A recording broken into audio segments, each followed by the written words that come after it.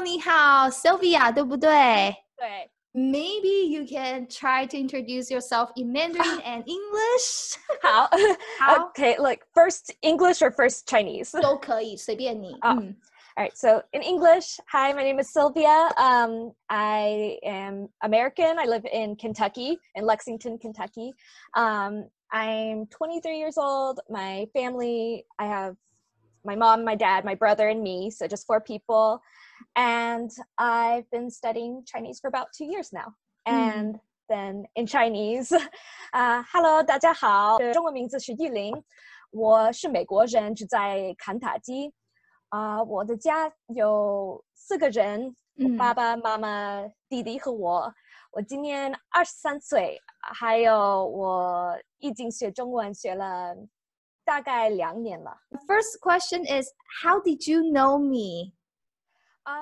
I think when I first started learning Chinese, I was on YouTube a lot looking at different videos. So I think I first found your video on YouTube and subscribed to you there. And then I followed you on Instagram and Facebook and then eventually did the course. Okay, so why did you decide to become my student? I think because I had been studying for a while already. Like I think I told you, I've been studying for about 2 years now. And I had been doing other courses, which I did enjoy, but I was finding as I was getting to the more upper, intermediate, advanced levels, that there was still a lot that I wasn't really understanding. So I thought I need to review before I can progress further. I need to be able to understand this. And so I saw your course, and a lot of the lessons that you had were like, this is what I need. And so, yeah, 对，真的. And so I decided then to sign up, and I'm glad I did. Oh, yay. So what did you mean by this is what I did, what I need? What did I do right? I think because you had a lot of specific lessons to the questions that I had, like I was still struggling with understanding like the 是的 structure and the 把 structure and 了. Everybody has problems with 了. And so I like that you had several lessons just dedicated to that specifically. And so I thought I could use this. So how long have you been studying with me? Maybe like only maybe just a month or so. It hasn't been very long. Yeah. So do you notice any difference or any change before and after you joined the course? I think so. I do understand a lot of those grammar points a bit better now after seeing how you explained it, because you explained it really well. 谢谢。 And so that, and also I found that I really liked your vocabulary lessons too, because even though I'd already, like, I thought my vocabulary was okay, I like that you have the homework to make your own sentences, and that helped me to do it a lot better and be like, okay, I know how to use this word.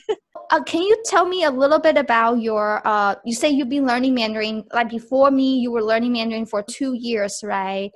So with a school or with a tutor or? It was just online courses, kind of like yours, but they were a bit more, like there wasn't a lot of direct interaction with the teacher. It was mainly the videos and like audio lessons. And before that, when I first started, I used books and like CDs and stuff.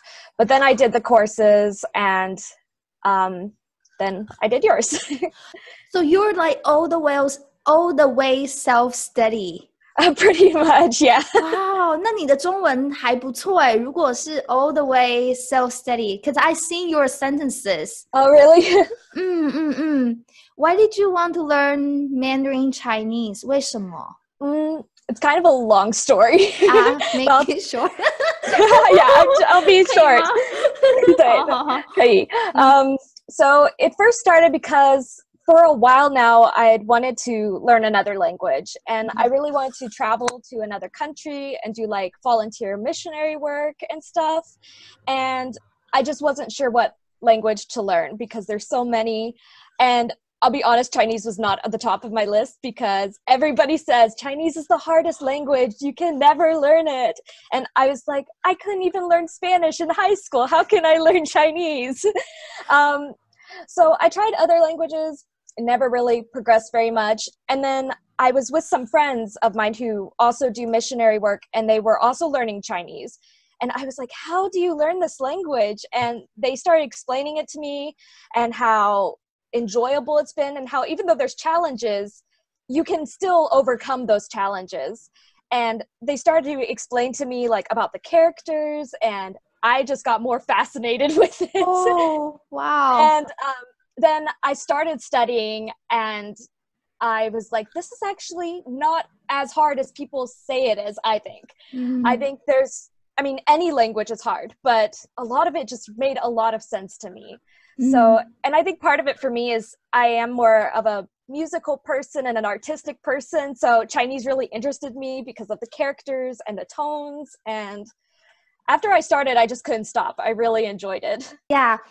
I remember before you joined me, you test me by Facebook, right? You asked me some questions, and then I answered, and then you joined. And then the next day, because I answer students' question every single day, first thing in the morning. So I turned on my computer. I saw your questions, like, wow, this person studies really hard. Because I never received so many questions from you. I know. Just want to see that. But don't feel bad. Don't feel bad. Yeah. I'm just saying, like, I was surprised that, wow, same person, scroll up, yeah. Same person. I always, even before I joined your course, I've told my friends and my family, I'm like, all of my Chinese, like, people that answer my questions probably think I'm a very annoying student because I ask so many questions. But that's good. They are like good question. It means that you really study, like you really, enthusiastic, excited about learning, Mandarin. Like, oh, I got a question, I gotta write it down. Yeah. Oh, I got a question, I gotta write it down. Yeah. And so like, wow, this person studies really hard. I better answer her questions, like, as hard as she studies Mandarin, yeah. 所以我觉得很好，对对对。谢谢。And what is the best thing you think in my course, and you want me to keep doing it? I think something that I've really enjoyed is just how much you interact with the students on a personal level, because in the other courses I've done, you don't really get to talk to the teacher. When you ask questions, other people answer, and it's really nice to have the teacher themselves answer your questions. And you also answer so quickly too.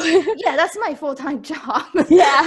But I actually schedule like, okay, today morning I need to do this, afternoon. So I actually prioritize my schedule. That's why you see me like regularly answering questions every day, almost the same time I answer the questions. Yes. So you say that other programs, they don't have that the teacher personally answer your questions, but still there are people answering your question. What's the difference between like the teacher like personally answer your question versus like other people in? I think the difference that I've seen is that for me at least in the courses I've done, the people that answer the questions aren't native speakers of Chinese. Are not? You mean no? Oh. Yeah, they're very fluent, and it's nice in a way because they can understand how it is for a learner of the language. But sometimes I think it's really helpful to be able to talk to a native speaker of Chinese when you have a question. Because sometimes I've had questions and they've answered back and then they're like, oh, wait, I talked to somebody else and they said this is actually the right answer. That doesn't feel really like, is it the correct answer? Your reply? Yeah. Okay. Oh, I see. I mean, they've been able to help me with a lot of things still, but I do think it's definitely beneficial to have the teacher or at least a native speaker to help because you understand the language and you're also teaching the language, which is definitely helpful. Because I know for me, even asking some of my Chinese friends, because they're not teachers, they are like, I don't know why we say it this way. Maybe this way. Yeah. Why do you say this way? I don't know. That's the way we say it. Yeah. Like as a foreigner, you hate to receive this answer. It's the way we say it. I don't know. Yeah. because you self-studied all the way. So do you have any suggestions, anything you want to say to people who are also self-studying, especially this time people are staying home, Yeah. So any suggestions, on self-studying? Yeah, I'd probably just say don't give up because it is, because learning a new language, it is hard, and any language can be difficult. And there are times when I first started studying that I thought, I can't do this. There are times even now that I'm like, I'm not progressing the way I want, but don't give up because you're going to get over that eventually. And if you keep going, you're just going to get better and improve more and understand more. And the more you study, the more confident you'll get in your own speaking and comprehension. So your first, I guess your first teacher was from mainland China. Do you see the differences or challenges when you switch teacher from mainland China to teacher from Taiwan? I think with you, there's not really a challenge because you explain both the Taiwanese pronunciation and the mainland Chinese, which I appreciate. I think sometimes the using the traditional characters can be hard. I know when I've commented, I've messed up before, and I'm like, oh, it's because I'm used to simplified characters. I forget how the traditional look. And so I just think, oh, that's the right character, I think. Besides that, I think it's okay. Like, you have to there's certain things that I know I've asked you, like, is this more of a mainland Chinese thing or a Taiwanese thing? Because I know there are different words you use in each place. And I guess it doesn't really matter so much the pronunciation because you understand each other. I know because of learning from a mainland teacher, a lot of times I use that like R huayin, the R sound at the end. Yes. Yeah, so but I know that's not like a big thing because you can still understand what we say. It's not a big thing, the sound. Even some part of mainland China, they don't have the sound. Yeah. Anything else before we finish this interview you want to say, encourage people? Yeah, I think the only thing that maybe I would say is, like, again, with like, keeping up studying, try to do a little bit every day if you can. And also, like, I know from my own experience, it's easy to get burned out when you just do the same thing over and over. So if you do, don't stop studying, just switch it up a little bit, watch a Chinese movie or listen to music or, even that's also even one of the reasons I looked at your course too, because I was like, I need something different to encourage me to keep going. Or watch some Netflix, right? Yeah, watch Netflix, watch YouTube videos in Chinese, just something to keep you studying, but also not be too pressure, I guess. Yeah, you can take a break, go to sleep and come back. Yeah, go to sleep. 都可以啊。对啊。哦，太好了，谢谢你，谢谢。谢谢。Thank you so much. Okay, yeah, interview over.